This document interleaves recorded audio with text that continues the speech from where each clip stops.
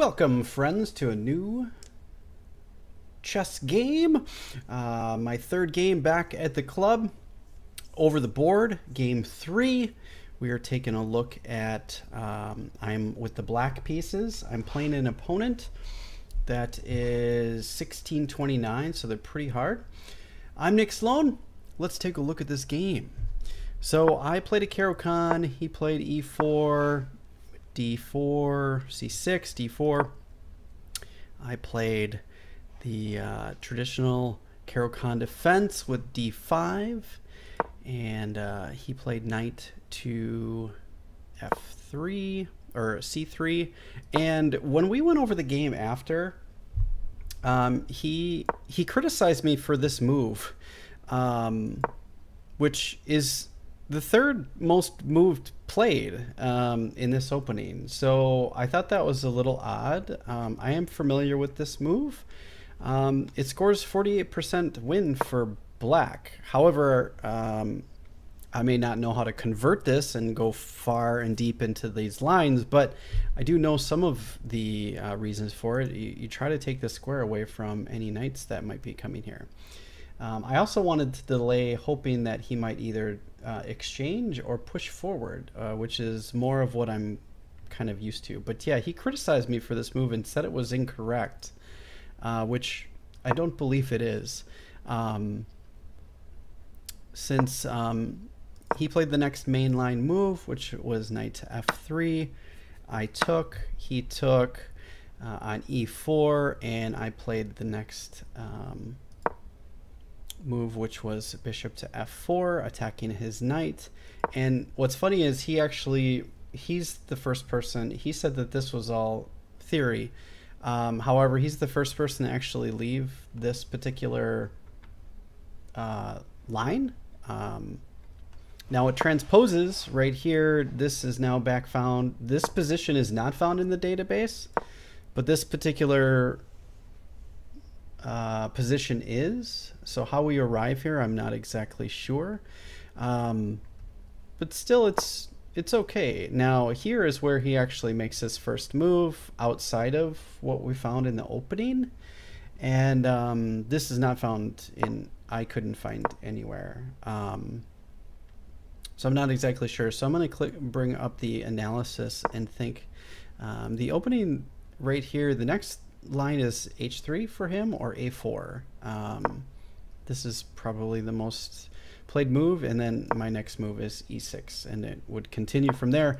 But it's a little odd. He gave me a lot of criticism for the beginning of this opening, even though that he was the first one to actually deviate from the opening, which I thought was kind of funny. That's okay. I'm not an expert in the Caro-Kann. I'm learning it, so it's not something I've played a lot. It's something I changed to and I'm working on, because it's a d4 opening, and it's kind of the opposite of the London, it feels like. So that's kind of why I'm playing it for black, and I can kind of play it for no matter what white plays, which I thought is really interesting. So he wants to peel that bishop off like right away. Obviously that's what he's indicating by making that move directly, because there's a lot of better moves from this position. For instance, h4, he can try to undermine my bishop right away. He can do bishop to d3, or even bishop to e2, or h3. These are all worth investigating, but kind of just a one move attack seemed a little premature to me. But if he wants to allow me opening that up, that's fine.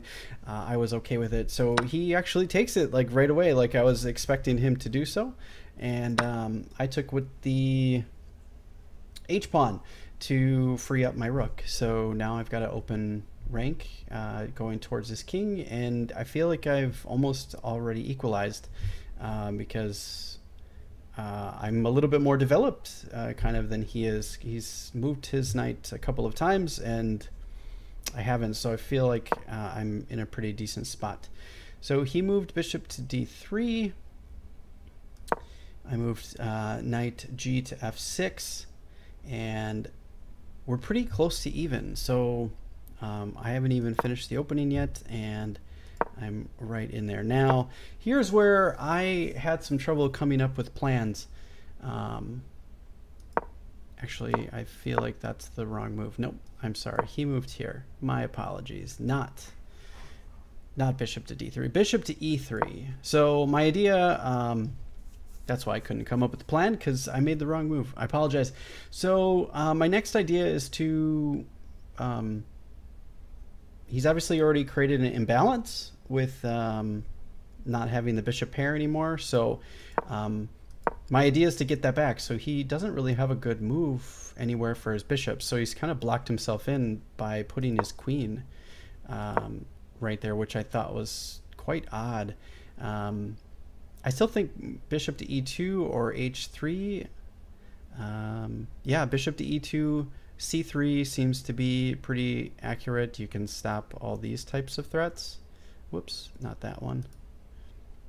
Here, oh my goodness. Here and then here, check. So he can kind of stop those. That's a key square in the Caro-Kann if they haven't moved c3 or put a knight here. So yeah, I mean, there's some options, but I don't feel like queen to c2 is definitely not a good move here, I don't believe. So as you can see, there's a reason for it. Now, I probably didn't make the most ideal moves, although it looks as though I should have played e6 here. I did not play e6. My idea was to get the bishop back and go to a bishop and knight endgame if it gets down to that. So I've actually given whatever advantage I had by him making that move, I gave right back to him by making a poor move. And it didn't matter because he played c4. Now here, I believe, I was expecting him to actually move a c4. But actually what I thought he was either going to play c4 or he was going to castle queenside. And bishop to g5 is his best move, and then castling queenside is his second best move, at least in this position. But he played c4, which is much more favorable for me. So I did exactly what my plan was if he does that, which is to take the knight. And I did take knight to e3, and he took back with the queen. I was fully expecting him to do that and then, you know, bring his bishop here and then castle. That was how I thought this game was going to go. But for some reason, he decided to take back with the queen, and further delaying his completion of development by, you know, another move. Now he's moved his c-pawn, so I don't think he really wants to castle queenside anymore. At least that's what I'm thinking. So I was expecting him to do c4. We trade really quick, and then he's going to castle. But he must not have liked my, you know, rook being on this open file, is my guess. So I moved queen to a5.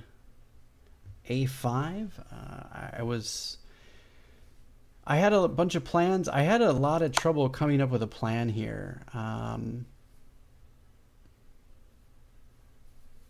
I was thinking things like knight to here. I was thinking of pushing my pawn to get my bishop out. And I thought, well, you know, I feel as though right now I have the advantage because he's kind of delaying doing some things. So I'm going to open myself up for castling queenside, and then potentially maybe later, if I don't do that, I have the option of moving forward. So what I calculated was where I was going to put my queen after a4 or a5 check. I expected him to come here, and then I calculated just taking and getting him off of castling. And the other move that I calculated was moving queen to c3, stopping check. And here is where I calculated the most.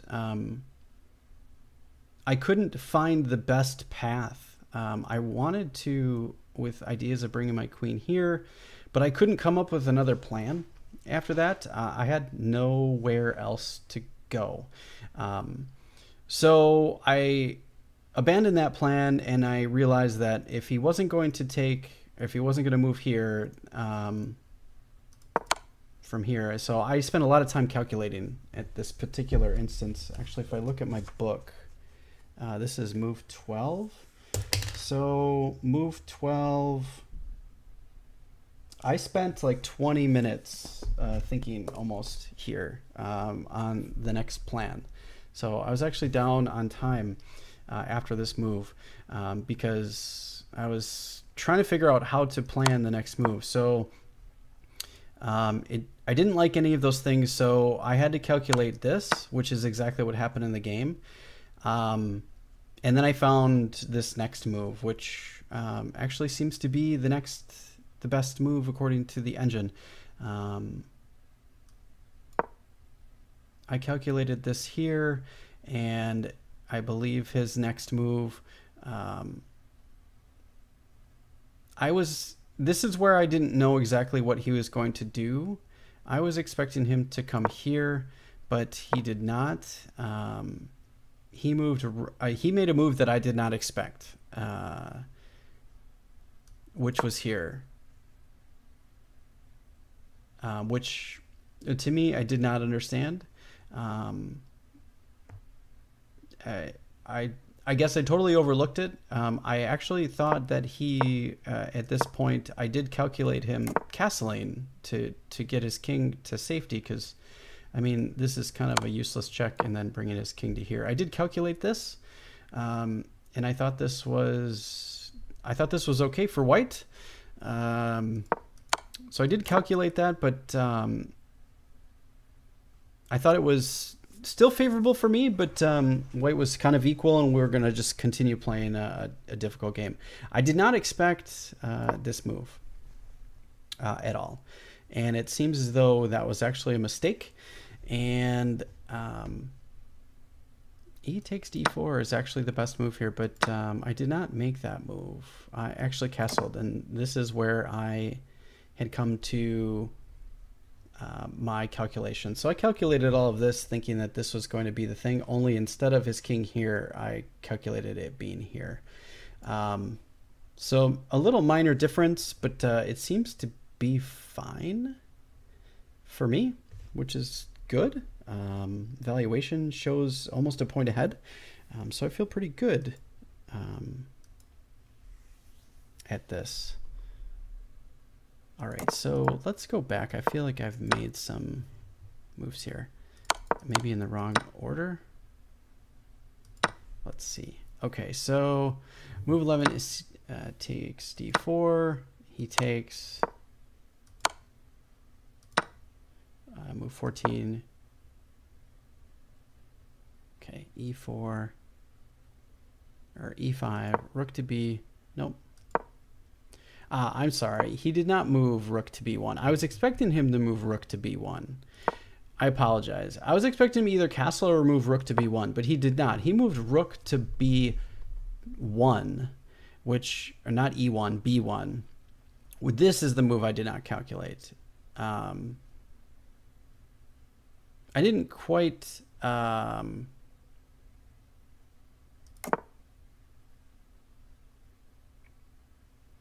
Actually, no, I'm sorry. I'm getting mixed up with my thinking. So I did calculate this. I did calculate him doing this. I'm sorry. I got confused with the B1 move, or the E1 move. I fully expected him to grab the open file, and then I would castle, and then it would be a game from here. And I expected that with me to move my knight here and then push. I was actually really surprised when he made this move, because my idea was to move my rook over and then push my pawn, but he pushed this back, which I thought was kind of interesting. I wasn't exactly sure what his plan was at this point.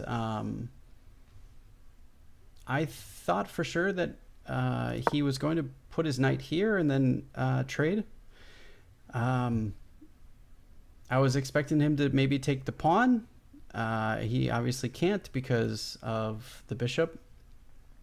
That's why I moved here.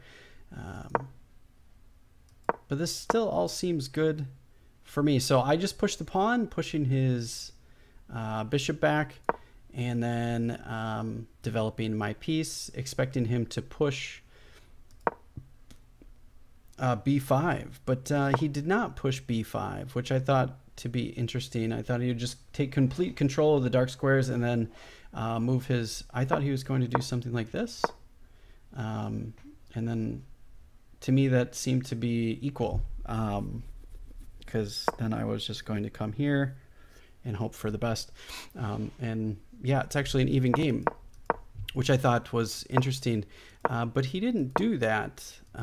He moved h3 instead, I guess preventing my knight from coming here. I had no intention of actually bringing my knight here, so but I guess it takes away a key square that I could potentially use.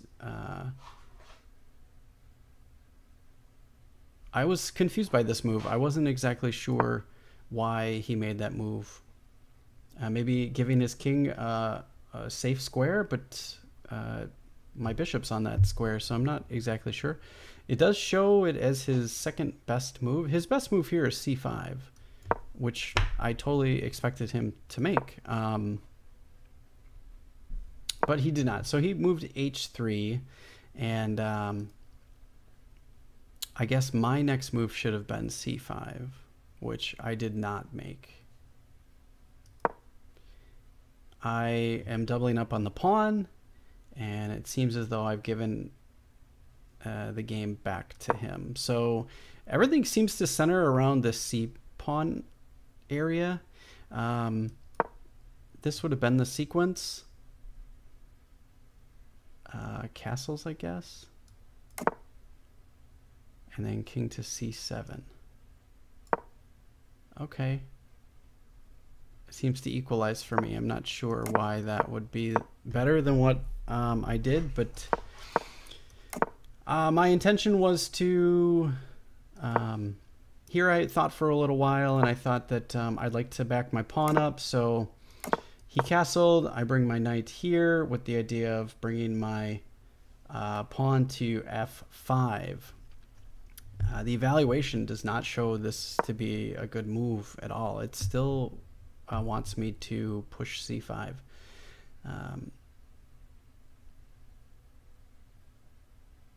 Which is interesting to me. So I proceeded with my plan, which the evaluation does not... It seems to be kind of even. And here I think he had a lot of trouble trying to come up with a plan. I don't think he knew what to do, because at this time we're on move 22. And by this point, he's now below time with me. So I have 35 minutes left on my clock. And he's got 33 roughly at this particular instance. So a lot of these next moves have brought him back to equal. So time control wise, we're very even. And it seems as though the game is fairly even. So I don't know exactly what he was doing. So I wanted to push, my plans were to try to push my pawns. I want to get my bishop here, push this pawn. I had other ideas of actually trying to get my rooks doubled up on this particular, this here, and then this here, and then getting a battery going. But he really went through, oh geez, back.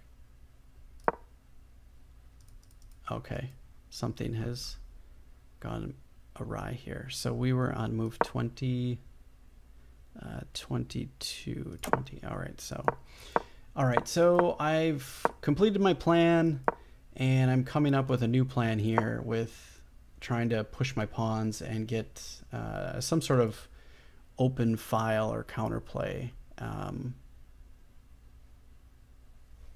Okay, so he moves rook to e1, rook f to e1.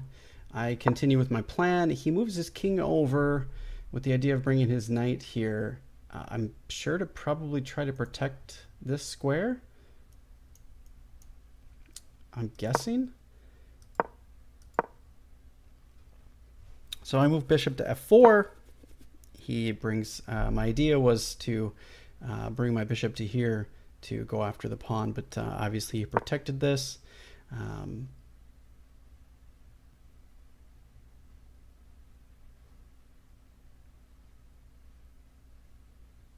not exactly sure. I'm trying to think back to the game why I was making this move. I think,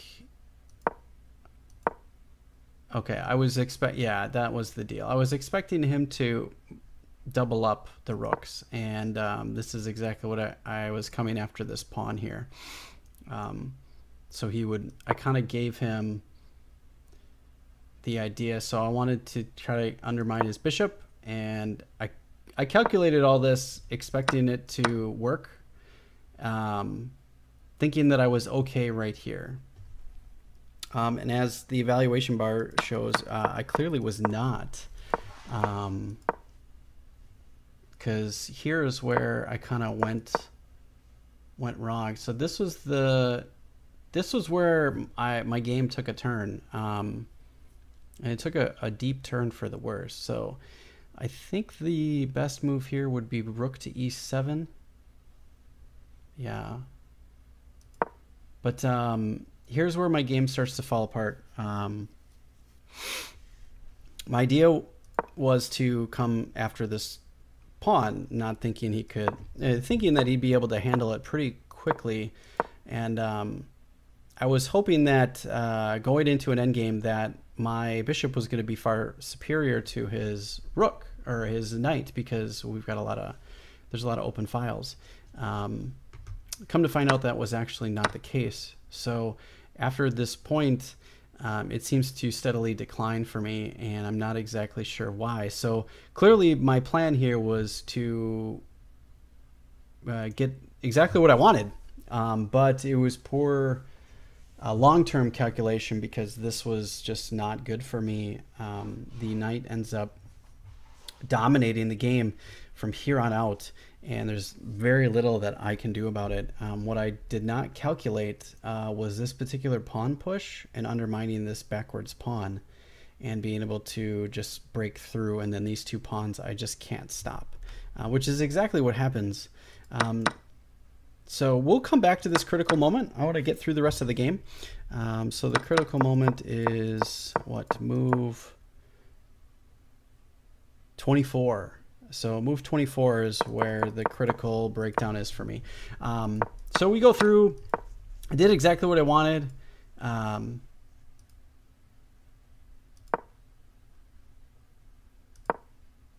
All right, so 29. He moves rook back to b1, coming after this, and I calculated him coming to here. I did not calculate him coming to here to come after this pawn.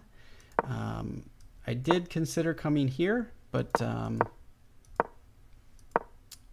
it did not work. And I think my only try here was e5, and it clearly did not work. We'd do some exchanges. I was hoping that I would just be better. I wanted to bring my rook or my bishop here. It looks as though I do have some serious chances when he comes back, but again, I failed to find those particular moves. G5 would have been best here, according to the engine, but now he's gained control of this file. I was expecting him to come here, or even come back after this pawn, but now he solidifies it, and really I have no way of getting back through this way. And here I was just expecting that I could do well with my bishop, but he's got such great control over the dark squares that there's nothing I could do. And as you follow the rest of this game, I just don't even have a chance. and these pawns are just too powerful as they go through, and you can see the evaluation bar just get worse and worse. We'll go through the end here, but as you can see, it's just bad news for me. And I miscalculated, and at this point I was really tired, and we're approaching time control, so I was trying to go for some sort of stalemate, but when he moved here, I resigned. So let's go back some. There was a moment in this particular instance where it seems as though, did I equalize? Here's not so bad for me. I did calculate this, but I thought it was too passive, so I was afraid of this. And let's see, was this anything? Did it even matter?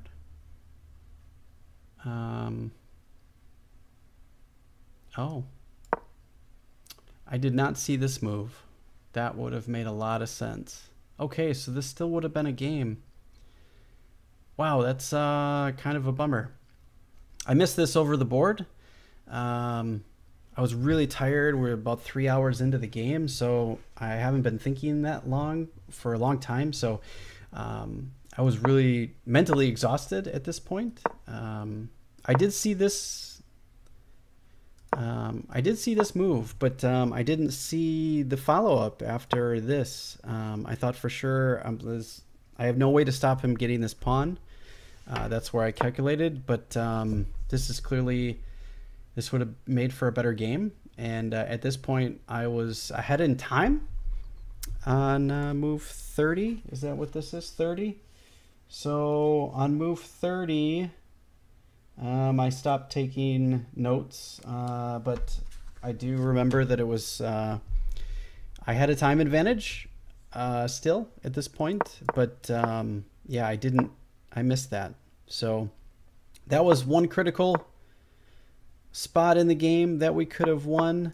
And here it's just poor trades, and this is just from exhaustion at this point. I'm just tired. It looks like this is also a potential spot where I could have still equalized. So the game was still a game at this point, so it wasn't completely thrown away. So it looks like I had a few options. It wants g5 here. And then, yeah, it's fairly equal at this point. So it would have been a game still.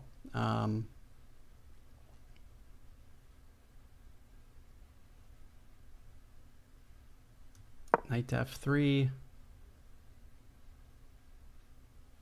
and bishop to f4. Yeah, and it would have been a game. So unfortunately, I didn't find these wonderful moves over the board. I think the other critical spot was before I did this. So I still had chances here. That seemed to give the game away, but here it still wants g5. So I missed g5, looks like twice in this particular game. But I'm proud of my game. I felt as though I played really strong. I felt like I played really good moves. I felt like I had really good ideas and plans. I just wasn't able to pull it out.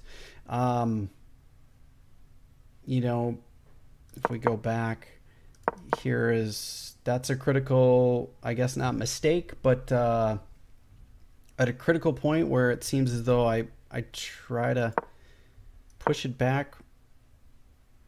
Oh, even, see, this is still okay for me, even it's even.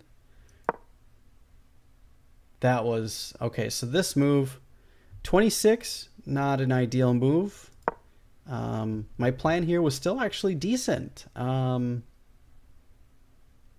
Obviously centered around positioning these pawns and anchoring them to c5 would have been a good move here, according to the engine. But yeah, that a5 was a poor move.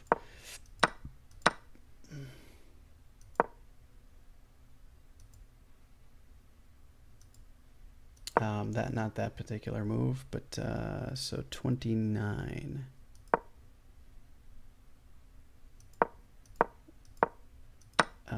The other critical move would have been, instead of pushing there, bishop to c7. So move 30 was also another move. That was not good. So my a5 move and my e3 move seem to be the ones that were not awesome. But I still even had a game.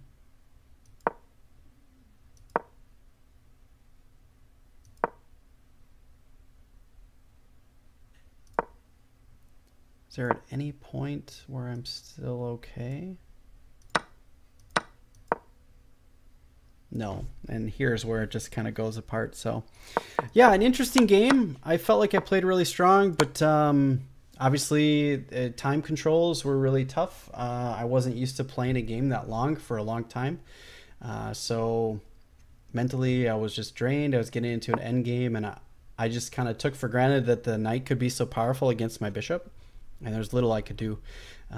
So I did try my best. There's a lot of lines there that seemed to be more favorable. I think the crucial point was if we go back far enough, I think